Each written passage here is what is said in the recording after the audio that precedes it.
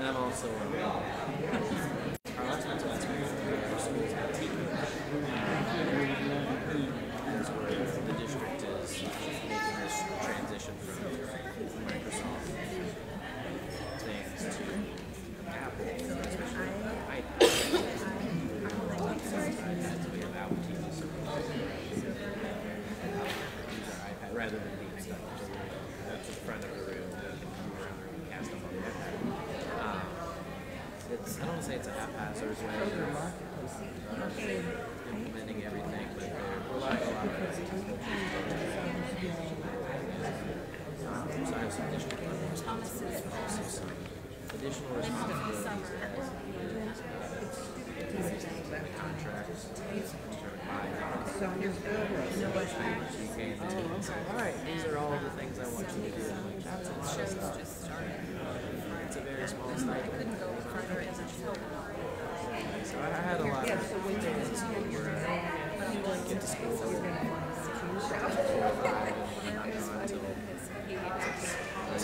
and then you stop at the house. You go to the show that excites. oh my god. Okay, keep going. First, you're going to wind around. Then Just like long guns. keep going. Then you're going to see the station capital site. And There's more little things. Okay, the sound guys, they don't just play music. elementary, and there's a stop Songs, but there's sound effects and background music sometimes. So played a thing in the wrong place, or it didn't play something it was supposed to play, and it messed up. Then you go to You put anything so the young lady was supposed to be singing or whatever. So with grace. yes, I know where I am now. Yeah. and then you come to the intersection. There's a two-lane stay on the hour. Well, I went in the back of the fireplace. So we Just keep on going. Just keep going. the stage guy behind the scene. You'll come to an intersection. And Yes. he looked at me like, Yeah, you will. You know, it doesn't mean so you're inner that lane, particular but performance, stay on the outer turn lane. I just did it on purpose. Because you're going left. You know, it's those kind of things that'll throw you Yeah, but long you're enough not to going go. right. Especially when Nashville, it's like your memory is so tied to sound and See, we developed technology. We had a piano player. Can turn that has to.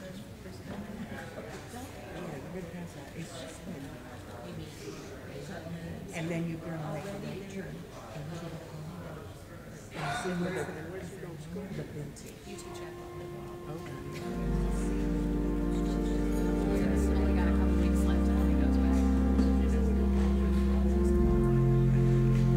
Yes, it's computer science for now, but it's not.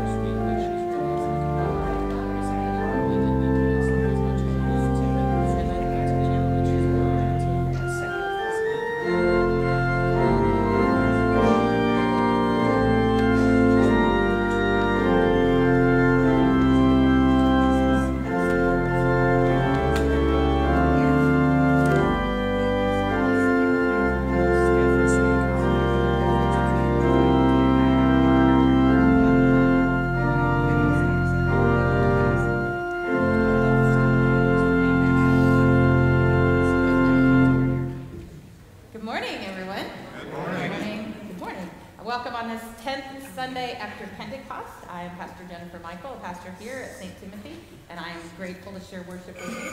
If you are new here or just coming to worship for the first time, be sure to take a look at the communion instructions that are near the part in the bulletin that talks about communion, so you know how we do the communion process.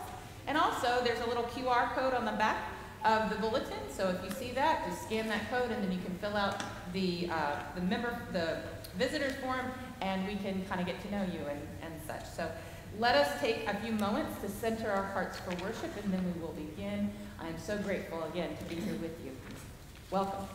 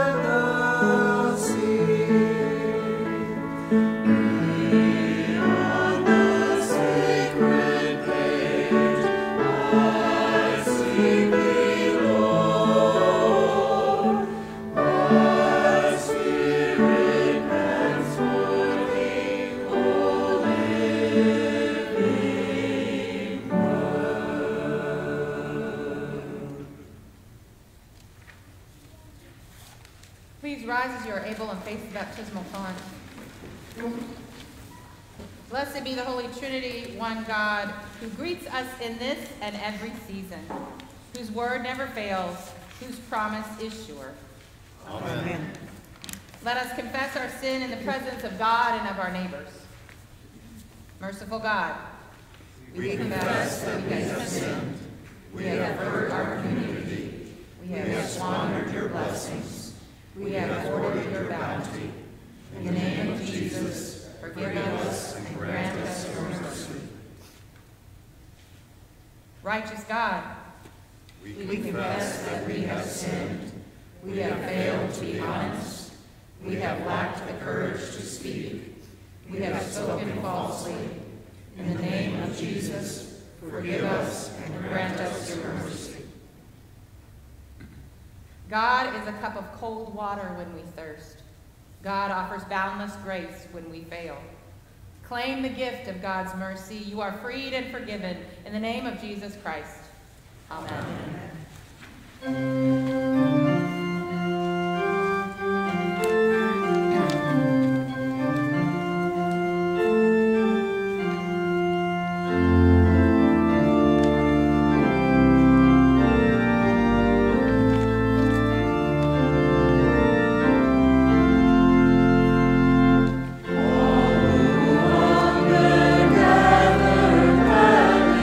Holy man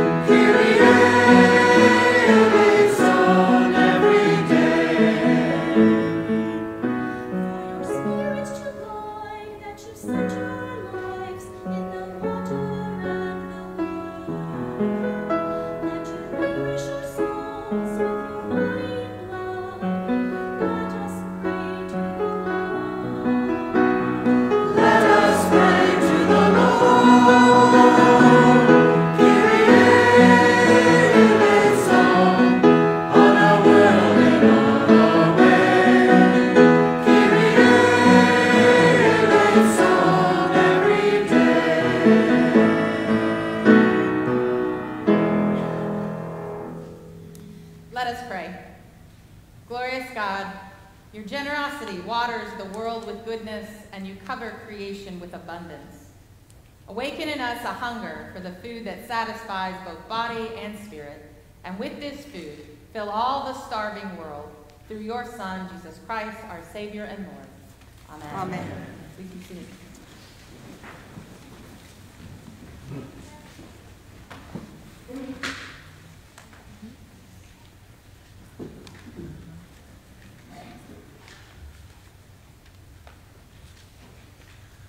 A reading from Isaiah. Ho, everyone who thirsts, come to the waters. And you that have no money, come, buy and eat. Come, buy wine and milk without money and without price. Why do you spend your money for that which is not bread, and you labor for that which does not satisfy? Listen carefully to me, and eat what is good, and delight yourselves in rich food. Incline your ear and come to me. Listen so that you may live. I will make with you an everlasting covenant, my steadfast, sure love for David. See, I made him a witness to the peoples, a leader and commander for the peoples. See, you shall call nations that you do not know, and nations that do not know you shall run to you, because of the Lord your God, the Holy One of Israel, for he has glorified you. Word of God, word of life. Thanks be to God.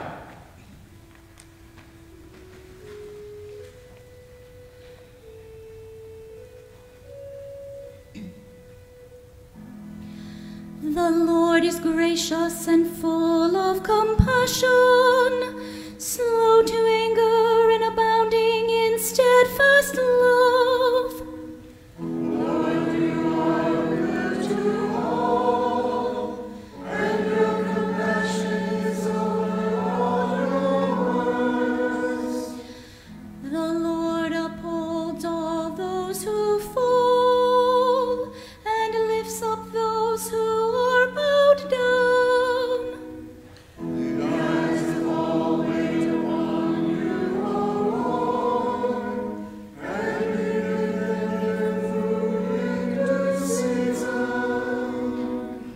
You open wide your hand and satisfy the desire of every living thing. You are righteous in all your ways, and loving in all your works. You are near to all who call upon you, to all who call upon you faithfully. You fulfill the desire of those who fear you. You hear their cry and save them. You watch over all those who love you, but all the wicked you shall destroy. My mouth shall speak the praise of the Lord. Let all flesh bless God's holy name forever and ever.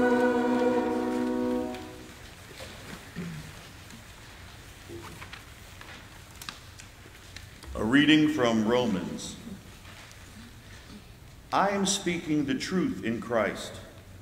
I am not lying. My conscience confirms it by the Holy Spirit.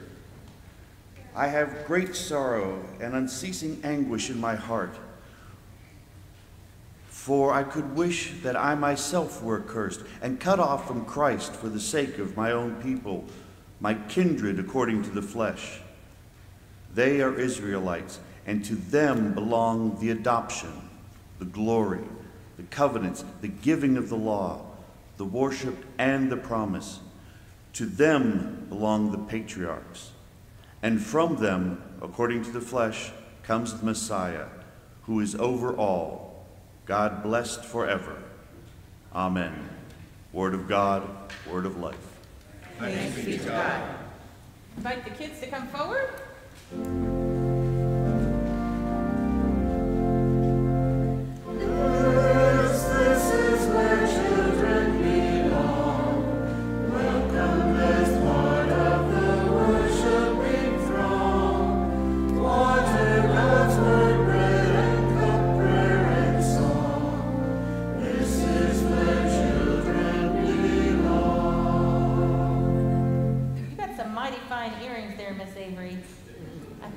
everybody can see how special you are today. Yes, definitely. We're all special. But I have a question for you. Do any of you know what the Lord's Prayer is? Have you ever heard of it? Do you know anything about it? We say it every Sunday, right before communion. It starts with Our Father, who art in heaven, right? So there's that. That's the Lord's Prayer. And it's a prayer that Jesus taught us during the Last Supper. So it's a prayer that Jesus wanted to start out that holy meal, because it helps us. But Martin Luther thought that the Lord's Prayer was actually the best prayer you could ever pray, because if you're sad or you're scared or you don't know what even to pray for, Luther says that everything you need to pray for is in that prayer. So if you don't know anything else, just pray the Lord's Prayer and all will be good. So in that prayer is a phrase called, "Give us this day our daily bread." So what do you think that means? Come on, work with me, Glove. What do you think that means? Anybody else? Yes? Give us this day today. Okay, give us this day. Okay. Our daily bread. Anybody else? Since I got crickets. What? Provisions. Provisions? Okay, that's a good one. What do you think? You don't want to put on the spot. I don't blame you. I don't blame you. I wouldn't either.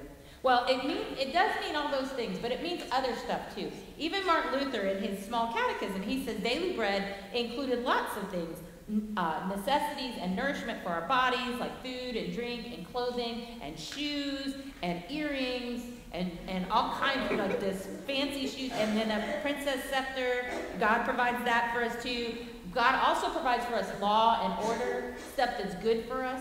And so when we say, "Give us this day our daily bread," we're talking about all those things, because we know that that's what God is going to provide for us. So it means that God provides no matter what we do. When we say that prayer, we are absolutely claiming that God's going to do that for us. And it doesn't mean that we only pray that for ourselves. It also means that we pray it for other people as well. So when we say, give us this day our daily bread, so it's not just for me, it's for all of us. And so we're praying for everybody to have what they need, so that if there's somebody who's hungry, if there's somebody who wants for something, they can receive it too. And so it's really important to kind of remember that when we say those prayers, that we don't just mean it for us, we mean it for everybody. And we can trust in God to give it to everybody.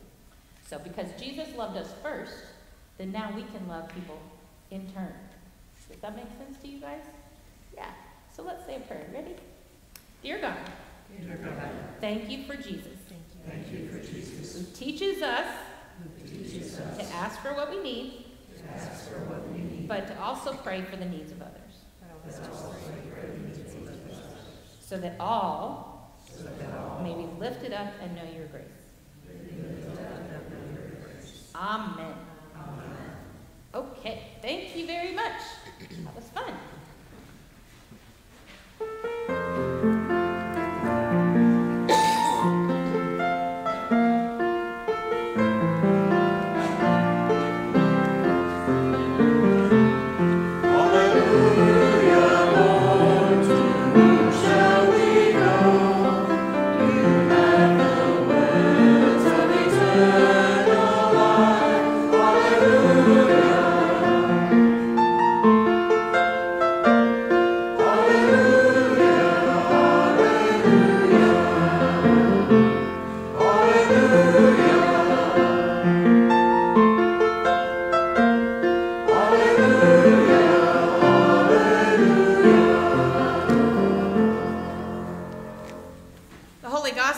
To Matthew, the 14th chapter. Glory to you, Lord.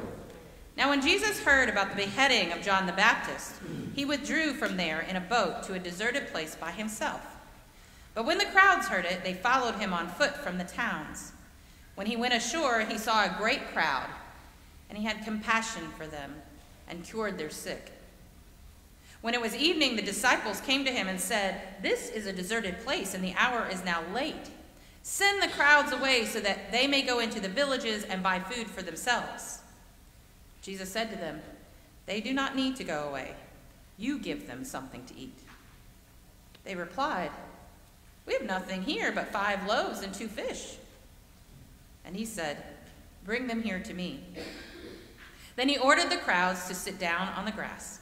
Taking the 5 loaves and the 2 fish, he looked up to heaven and blessed and broke the loaves and gave them to the disciples, and the disciples gave them to the crowds. And all ate and were filled. And they took up what was left over of the broken pieces, 12 baskets full. And those who ate were about 5,000 men, besides women and children. The Gospel of the Lord. Praise to you, O Christ. Please be seated.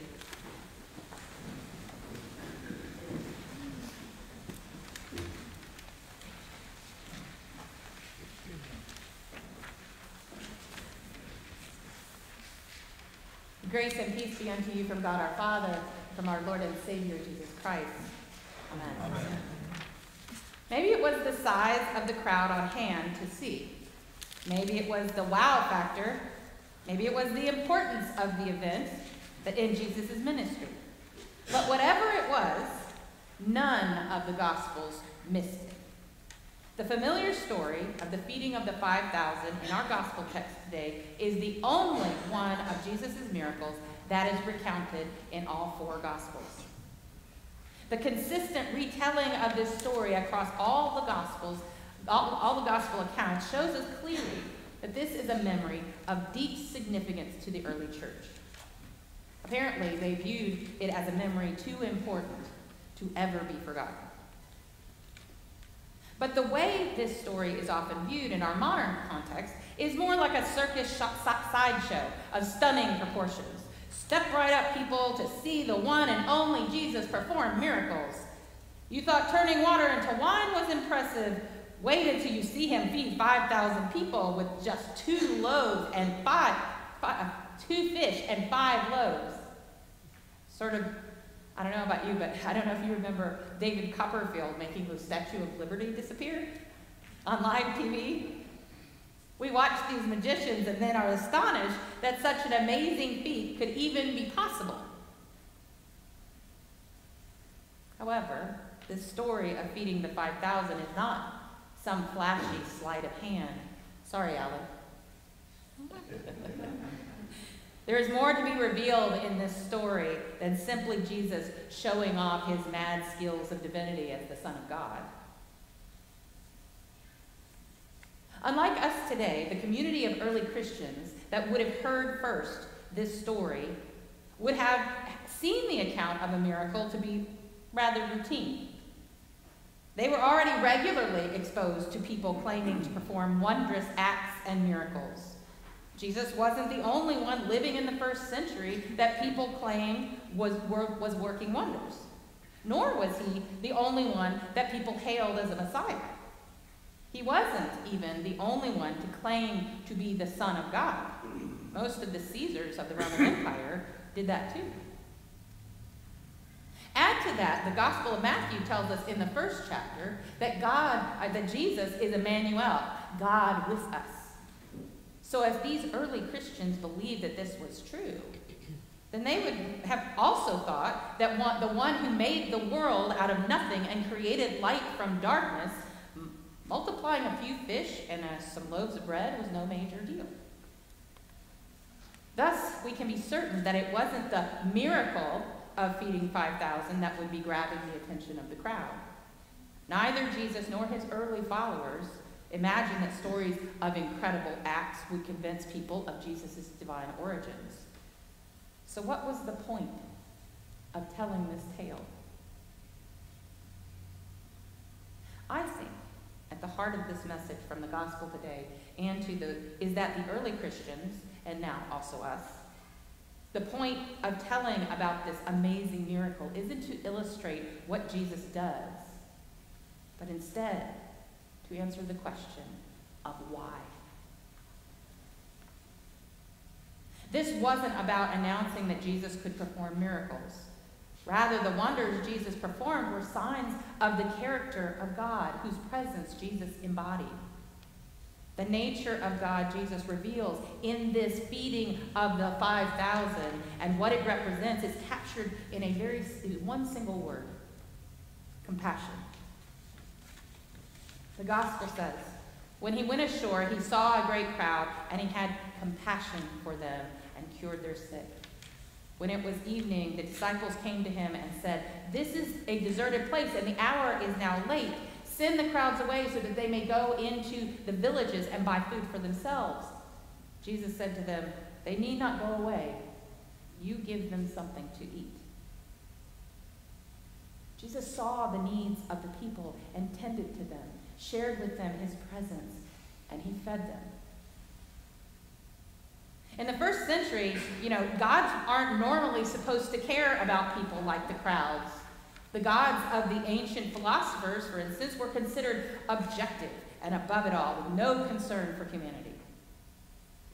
And then at the other end of the spectrum, the gods of the Greek and Roman empires were notorious for using humans as playthings and for ordering the world about on their whims. At best, gods were supposed to take the side of the rich and the powerful, sanctioning the exploitation of the poor and the downtrodden. They were definitely not known for siding with the oppressed, the ordinary, or the hungry.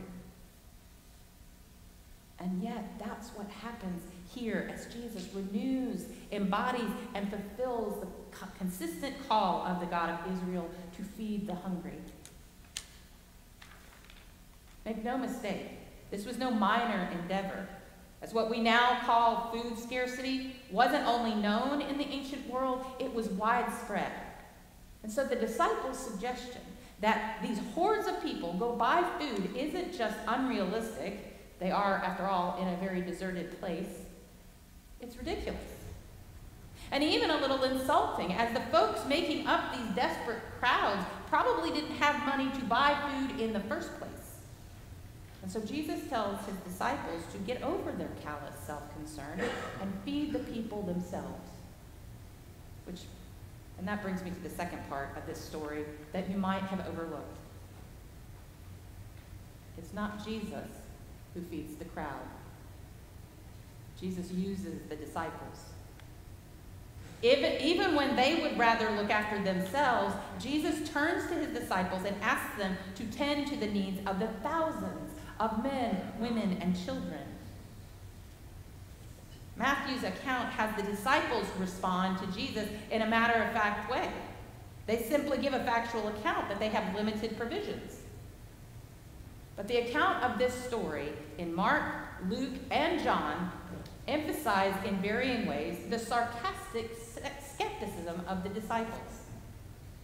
In Mark, they say, "Are we to go and buy 200 denarii worth of bread and give it to them to eat?" In Luke, "We have no more than 5 loaves and 2 fish, unless we are to go and buy food for all these people." And in John, they declare, 6 months of wages would not buy enough bread for each of them to get a little. But in Matthew, they simply report, "We have nothing here but five loaves and 2 fish." To which Jesus responds, "Bring them to me." You see, there's this ongoing tension here. Big crowds of people with unmet needs is overwhelming to the disciples. If there had been 6 people following Jesus when it came time to eat, then a disciple might have thought, okay, there's enough that I can do something here. But a whole crowd of that magnitude with unmet need is soul-crushing. Send the crowds away may be the phrase of confessing powerlessness in the face of this kind of large-scale need, as well as getting the obvious need out of sight. But again, the real miracle of this story is how Jesus reveals the character of God. The disciples feel overwhelmed and unprepared. The task of feeding so many hungry people seems daunting. They want the unmet need to go away, and yet their Lord responds by drawing nearer to that need. While it is clearly a miracle from Jesus that provided the sustenance to feed these 5,000 people, the call to the disciples that day was to actively participate in distributing that miracle. Jesus made clear that his call to discipleship was not meant to be a call of passive piety. Them watching Jesus perform miracles, them watching Jesus do all the work. No. This call to discipleship was a call to active ministry, to meet real human need. In our gospel today, Jesus feeds the 12, and then the 12 feed the 5,000. And thus, whatever initial skepticism or doubt, the disciples are caught up in Jesus' words of abundance and gratitude and distribute what they have and participate in the wonder and joy that all ate and all were filled. God used even these reluctant disciples to care for the poor and the hungry that God loves so much. So to me, that seems that the purpose of today's gospel reading is not just a chance for us to hear about Jesus performing a really cool trick. It is a reminder to all of us that we too are called to engage in a discipleship that is active and engaged. We stand in the shoes of the disciples in Matthew's account, and Jesus is asking us to obey his daring, ridiculous command to offer what we have. And Jesus will do the rest. But surrounded by a mountain of human need from every corner, it may seem daunting to think we might make any difference at all with what little we have. With the disciples, we say, this is a deserted place, and the hour is late. We are reluctant and sometimes feel our only option is to sit comfortably in our pew and try not to see the needs of the world outside those doors, to focus on what is needed within the church walls of St. Timothy, and to ignore the challenge of the gospel to turn ourselves outward. What other choice do we have? Because we do not have the resources to meet our own needs, let alone the needs of others. And yet, this story reminds us that we are called to offer our own version of 2 fish and 5 loaves, limited resources offered to Jesus for him to bless and multiply. This is not to say that we are failing to fulfill that call in some way with the current outreach ministries that we have. I mean, we support, as a people of St. Timothy, with our contributions to Room in the Inn, Sumner County Resource Center, and Gallatin Shares, to name just a few. We also provide unpressured space and a safe space for organizations like PFLAG, Moms Demand Action, and Alcoholics Anonymous. Just like the disciples, through these gifts, we can be caught up in Jesus' words of abundance and gratitude, and we can rush to distribute what we have, participating in the wonder and joy that all ate and were filled. We have limited resources as one, but when we come together, there is a bounty. There is an abundance. Jesus calls us into service, and we accept that call of responsibility. We do not hoard the resources for ourselves, but instead we distribute them to others.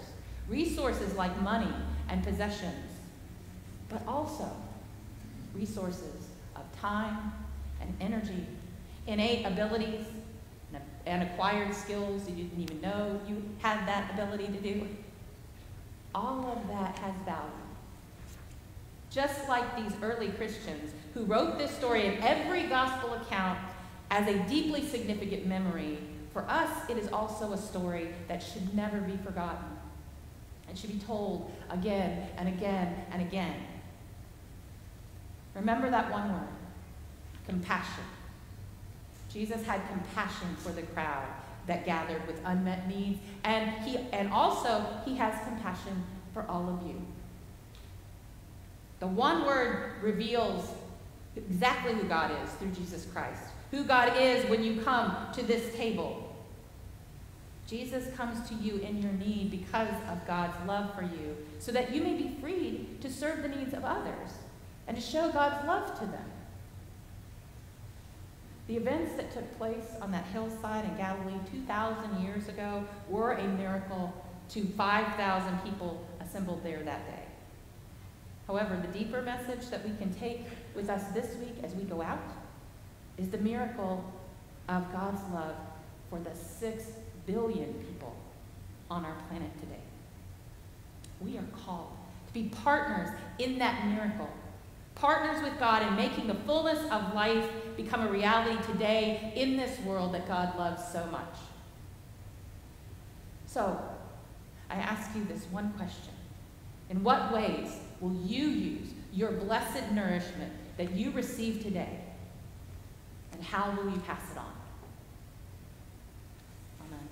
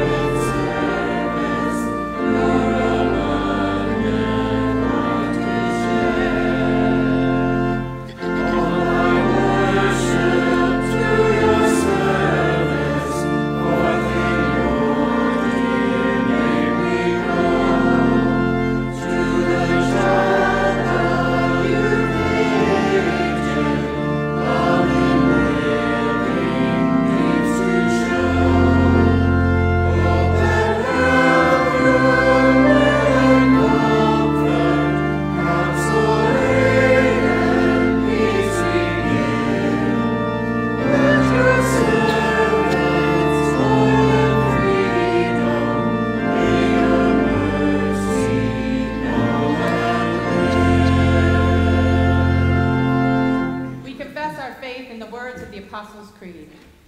I believe in God, the Father Almighty, creator of heaven and earth. I believe in Jesus Christ, God's only Son, our Lord, who was conceived by the Holy Spirit, born of the Virgin Mary, suffered under Pontius Pilate, was crucified, died, and was buried. He descended to the dead. On the third day he rose again. He ascended into heaven. He is seated at the right hand of the Father, and he will come to judge the living and the dead. I believe in the Holy Spirit, the Holy Catholic Church, the communion of saints, the forgiveness of sins, the resurrection of the body, and the life everlasting. Amen.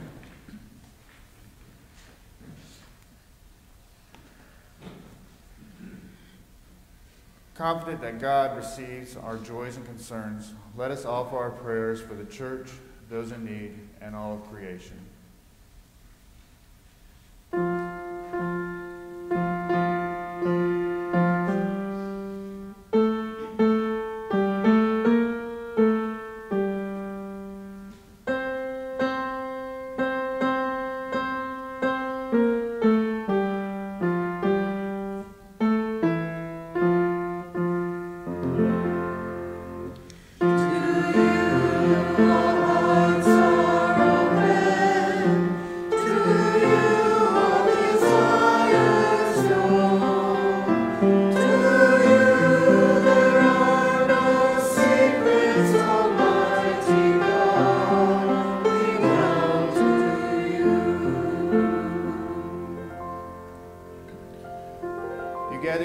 Together by the Holy Spirit, inspire all the baptized to proclaim your abundant love throughout the world. Guide us in the mission of the gospel through word and deed. You cherish your creation from the smallest microbe to the largest mountain. Protect fragile ecosystems, send favorable weather, supply food and water to nourish creatures, and raise up to care for all you have created. You desire peace and justice in the world. Instill within all political leaders your desire, support the work of international peace organizations, and provide relief for those in war-torn areas, especially in Ukraine, Afghanistan, Colombia, and Central African Republic. To you all hearts are open, to you all desires known, to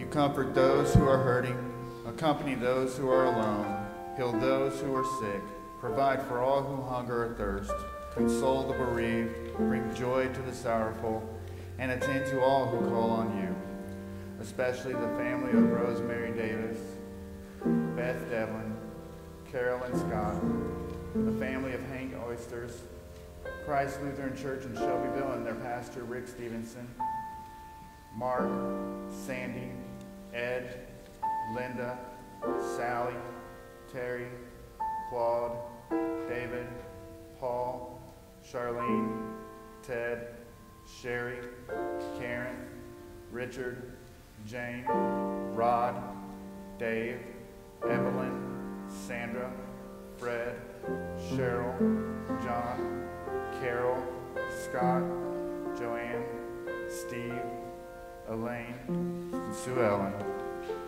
and those we name aloud now or in the silence of our hearts.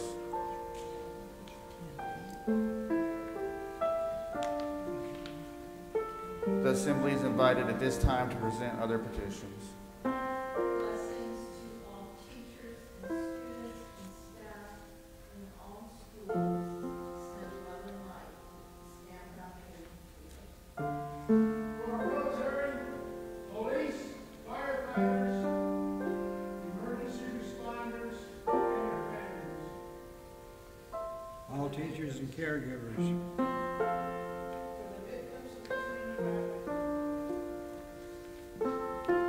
You have placed before us examples of faith living who have witnessed to your promises throughout time and space. Rouse us by their lives of service and dedication to be your hands and feet in this world. To you all hearts are open, to you all desires known, to you there are no secrets, Almighty God, we come to you. Into your hands, O God, we commend all for whom we pray in the name of the one who reconciled all creation to himself, Jesus Christ, our Savior. Amen. Amen. The peace of Christ be with you always. And also with you. Let us pray. Pass the peace.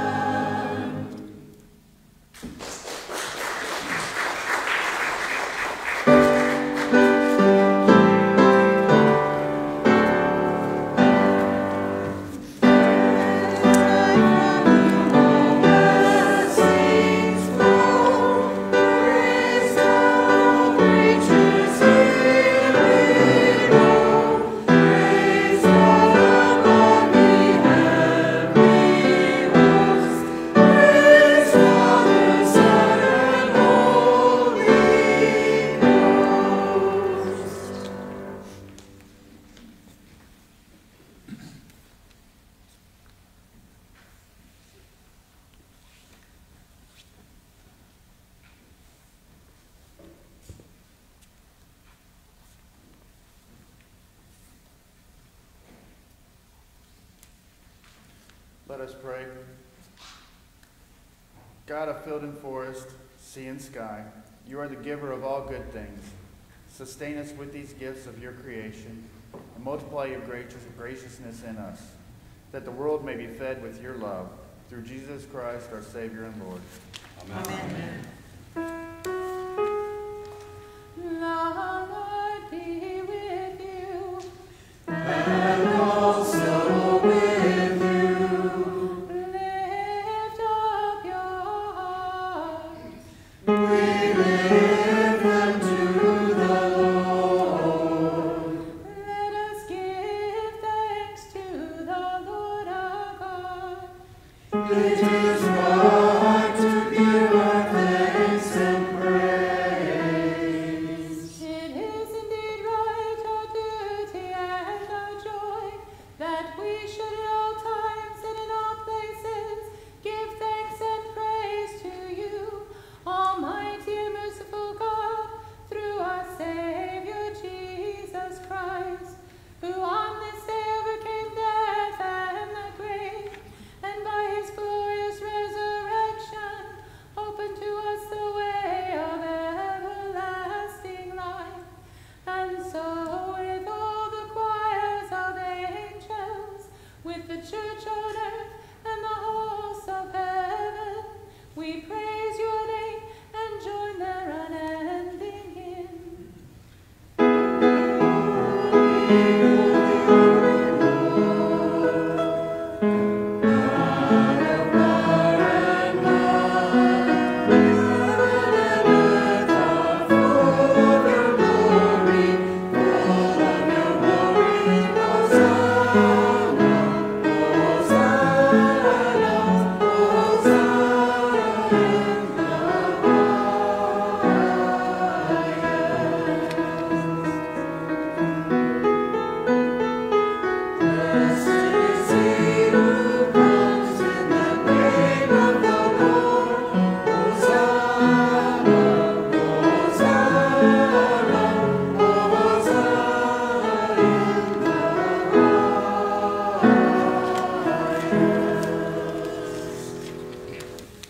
Holy God, our Maker, Redeemer, and Healer, in the harmonious world of your creation, the planets and animals, the seas and stars were whole and well in your praise. When sin had scarred the world, you sent your Son to heal our ills and to form us again into one. And the night in which he was betrayed, our Lord Jesus took bread and gave thanks. He broke it and he gave it to his disciples, saying, "Take and eat. This is my body given for you. Do this in remembrance of me." Again, after supper, he took the cup. He gave thanks, and he gave it for all to drink, saying, "This cup is the new covenant in my blood, shed for you and for all people for the forgiveness of sin. Do this for the remembrance of me." Remembering, therefore, his acts of healing, his body given up, and his victory over death, we await that day when all the peoples of the earth will come to the river to enjoy the tree of life. Send your Spirit upon us and this meal. As grain scattered on the hillside become one bread, so let your church be gathered from the ends of the earth, that all may be fed with the bread of life, your Son. Through him all glory and honor is yours, Almighty Father, with the Holy Spirit, in your holy church, both now and forever. Amen. Lord, remember us in your kingdom and teach us to pray. Our Father, who art in heaven, hallowed be thy name. Thy kingdom come, thy will be done, on earth as it is in heaven. Give us this day our daily bread, and forgive us our trespasses, as we forgive those who trespass against us. And lead us not into temptation, but deliver us from evil. For thine is the kingdom, and the power, and the glory, forever and ever. Amen. All people are called to Christ's table. Come, eat what is good.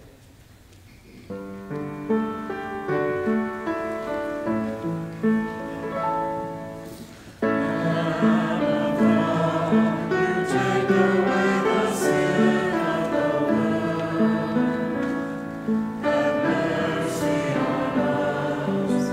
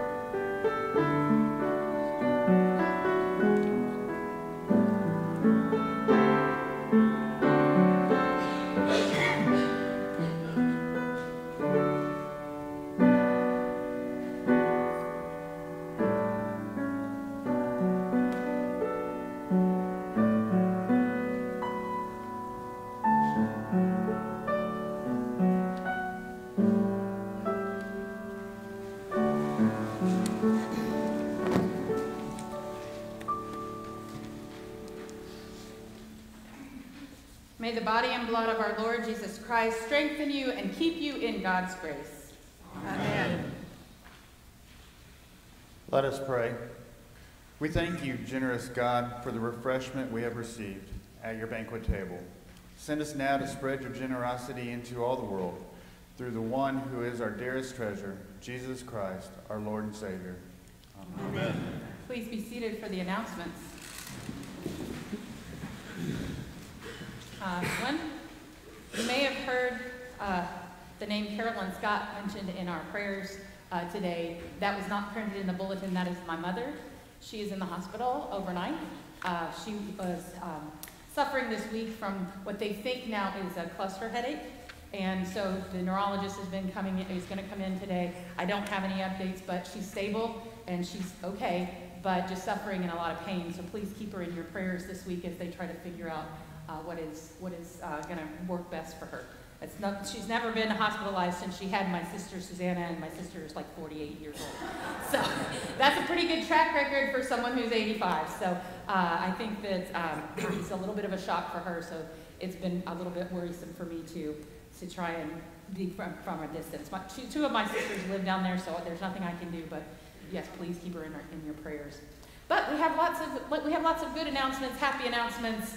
We have our Road Warriors are coming up, so Baker, you got your vests and all that. You're ready to sign up. Anybody, if you can't pick up trash, you can come and have a good time. It is really funny that we're running along the road, and hopefully it'll be an overcast day, not too sunny, not too warm, but not too rainy. So, but that's on I know I saw the date, it's coming up soon, August 19th, on a Saturday at 8 o'clock. Come to the back parking lot, you'll get some gloves, you'll get a vest, and a lot of thank you from our community. It's a wonderful way that we can claim the space that's out in front of our church in a positive way that the community can be served. And that's another one of our calls as Lutherans and Jesus' disciples, is to turn ourselves outward to our neighbor. We have Youth and Families Cookout. I just found out about that, so I'm excited about that. That's going to be on the 13th of August from noon to 2. Is that here at the church? Because I didn't see that. I don't see. Yes, it's here at the church. Okay, so here at the church, and so bring a side or a dessert to share. Of course, we have the new mailing address. Please keep that there. We have one more faith formation class next week. We're going to do it on the Lord's Prayer. So if you missed that 1 week when I gave the class several months ago, you can join us. It's at 9 o'clock in the library. We have a couple of people who will be out, so we'll have a couple of extra seats. So if you'd like to join us, please do. And the Parents' Night Out. We have so much fun. And Kate is going to come up to the lectern and give us a little bit of a shout out for all of the people that were involved. It was super fun. I had a great time with the kids. I helped them make their name tags and stuff. So it was really fun. How about you, Kate? Hi. I only see one child who was with us, and she's in the nursery, right? Avery. Avery was hysterical. She, Mr. Jones said she won't eat pizza. She ate 3 pieces of pizza. So we had 13 children, and I would like for Melanie, Melissa, Janet, Carol, Cheryl, Dorothy. I want you to stand up. Stand up, people.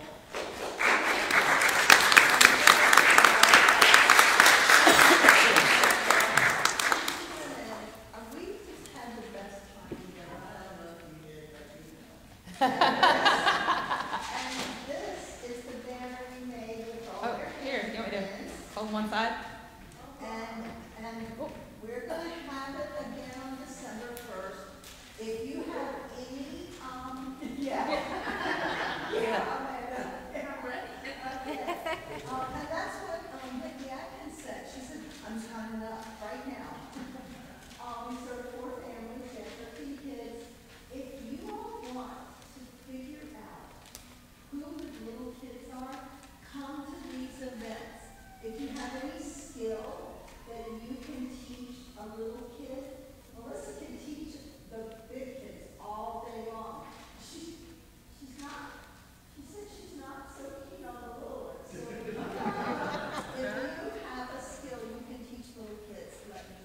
Even if you don't have a skill, it's really fun. And so that leads me to next weekend with the youth. If you want to know the kids, come to these events because they love, don't believe that they don't like adults, they love adults. And thank you very much to my wonderful crew.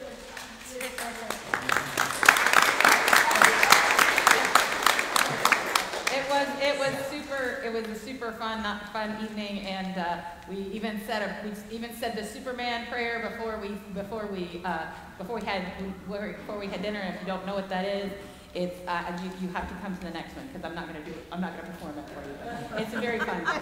It's very interactive. It's the only interactive prayer I know, but it's really fun. Okay. So, any other announcements for the life of the congregation?